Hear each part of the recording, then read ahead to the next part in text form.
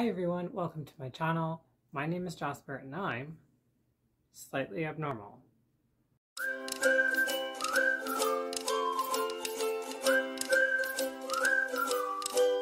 What I want to talk about today is what it's like being a disability studies student. What I want to talk about today is what it's like being a disabled student taking disability studies in college. Now, this is like only my experience with my particular school, so take everything I say with a grain of salt. Every school is going to be different. Every person's experience is going to be different. But I thought it would be interesting to share anyway. Now, I already have an art degree, but I decided to go back to school for several reasons. One is that I'm disabled and I know that the disability field needs more people who are actually disabled in it because we actually know what it's like. And the other reason is that I briefly considered getting an art therapy degree, but that was really expensive. And so my friend suggested that I look into disability studies instead, because this way I can still maybe use my art degree to help people, but be slightly less than that, just a little.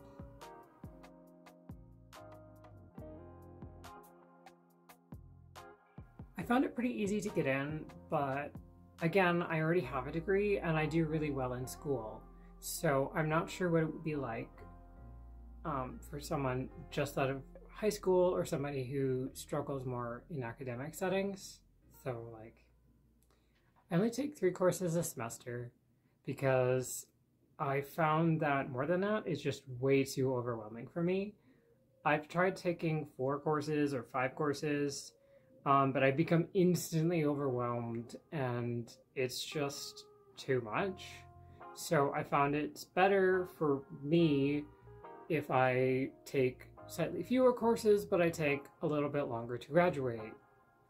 So I'm in a 2-year program, but I'm like, it's gonna take me 2.5 years, which is fine. Because like, what am I gonna do? Graduate and then find a job? Sure. The coursework is challenging, but it doesn't really compare to the university level classes that I took in my old school. Even back then, even when I was only taking 3 courses a semester, the workload was absurd. Whereas at this school, I can take 3 courses and I can like also rest when I need to and like, you know, take care of myself and have some sort of balance in my life. So that's actually kind of nice. The teachers are overall pretty nice. They're understanding as long as you know, talk to them. As far as I know, none of my teachers are disabled, although some of them have disabled family members, so take that how you will. As far as I know, none of the administration staff or the people in charge of writing the courses are disabled either, although that's harder for me to know because like I don't interact with those people as much.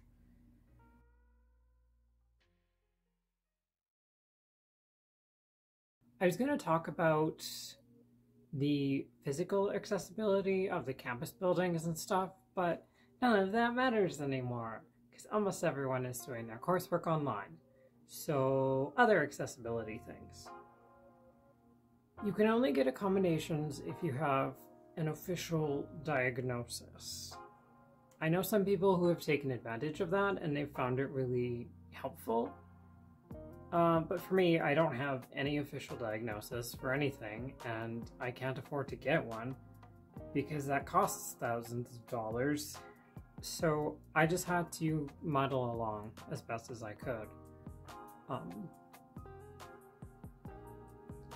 Some of my courses You aren't allowed to miss more than a set number of classes. I think it's about 3, or you automatically fail. And for me, that is terrifying because I have unpredictable health issues.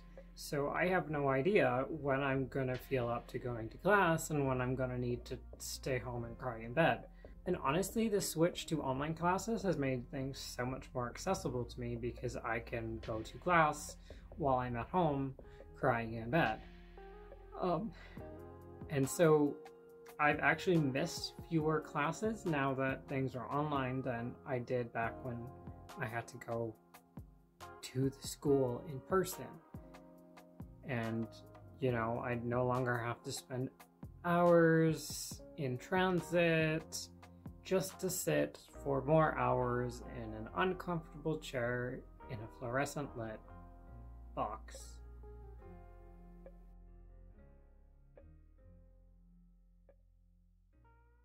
Most of the textbooks, especially in the first year, were written in the 90s to the early 2000s. And they weren't written by disabled people. While they're still informative, I know the disability studies field has progressed a lot since the 90s. And it's weird that even some of the articles that we had to read in first year were at least 5 years old. The disability advocates that I follow online definitely don't agree with some of the language and some of the stuff that were put across in some of the articles and the text that we had to read. And not having disabled voices even present in the basic course material is a major problem, and it should be obvious. How can you say that it's best to listen to disabled people on one hand, while on the other hand, only using non-disabled experts for your required readings? There is a huge difference between what an outsider sees of somebody versus a person's lived experience. One of my teachers brought in a guest speaker the other week who's disabled, and she got to talk about her advocacy work and just like her personal journey and like what she's doing with her life and stuff. And the reaction that she got from my classmates was amazing. They were blown away. And it's like, we're in our last semester of second year in this 2-year program, and these people are acting like they've never heard this story before. It's not an uncommon story in the field. But somehow only this teacher thought it was worth bringing somebody in who actually had lived experience and who could talk about their life. Also, there was so much emphasis on person-first language, which is where you say a person with a disability instead of a disabled person, because that's supposed to help you remind you that disabled people are actually people. The entire first semester was entirely, it felt almost entirely, just about how everyone should use person-first language. And that was really frustrating because in a lot of ways we were actually taught that it's best to listen to the people that we're trying to help. But when it comes to language, it is always person-first language.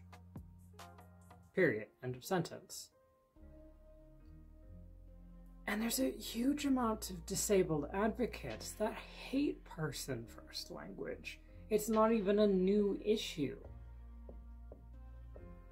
And, like, they've been fighting this for years, but it didn't come up. I was the only one who brought it up, and that was really annoying.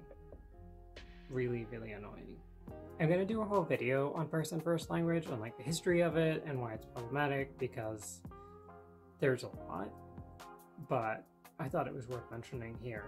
One of my teachers doesn't even say person with a disability, she says person with an exceptionality, because apparently even the word disability is too icky, which is fucking ridiculous because no one outside the disability field will even know what she is talking about. I didn't hear the term person with exceptionality or people with exceptional needs until I got into the disability studies program.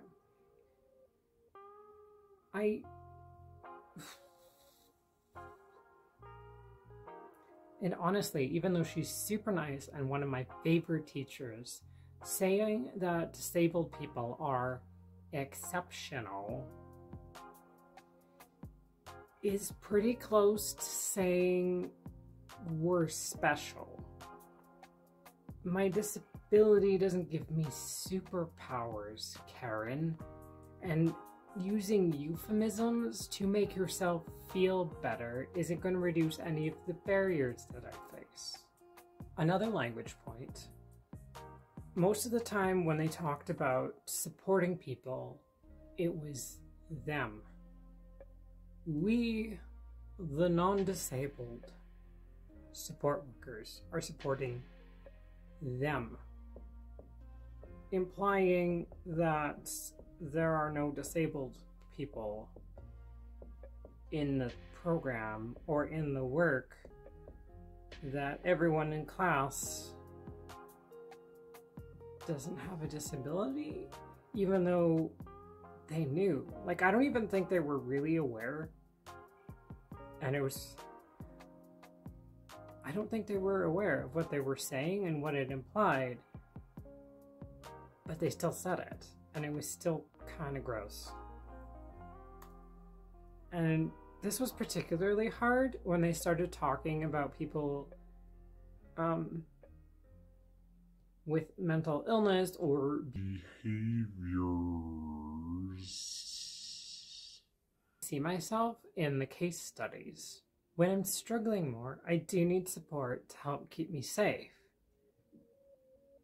And to hear myself talked about as other, as a case study, as somebody whose behaviors need to be picked apart in order to be understood, it was so alienating and othering and gross.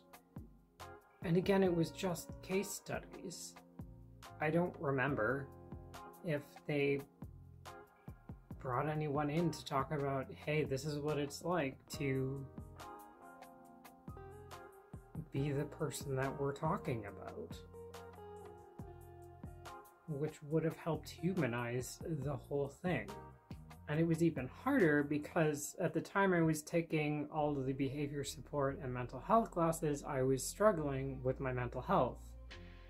And so I was trying to take care of myself and help get myself out of a bad spot, while at the same time being alienated by the classwork and the assumptions and the language that I was hearing at school. And that just kind of sucked.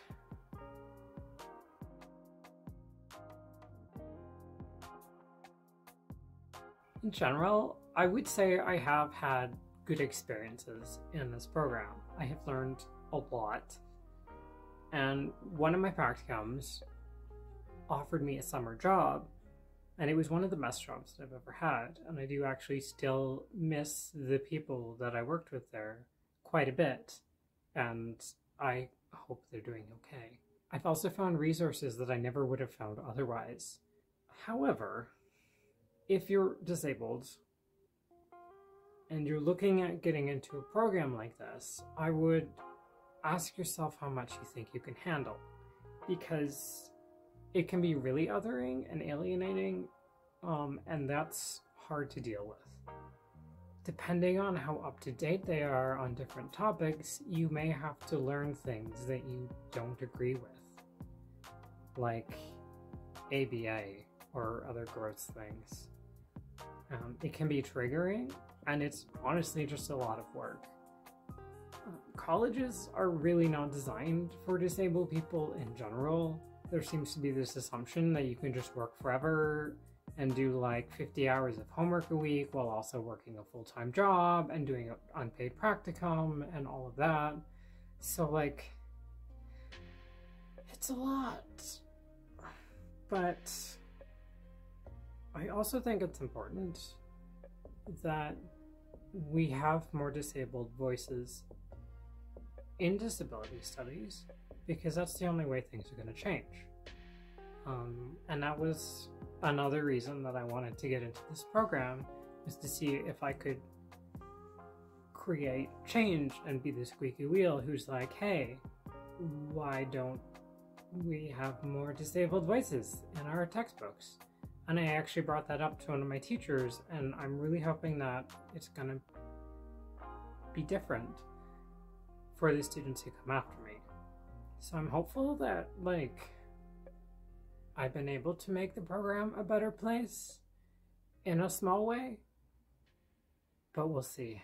And honestly, after almost 3 years of being a student again in my 30s, I am really just very tired. Tired and frustrated. And what am I gonna do after I graduate?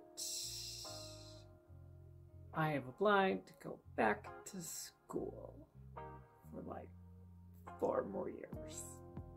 This is great. It's fine. It's fun.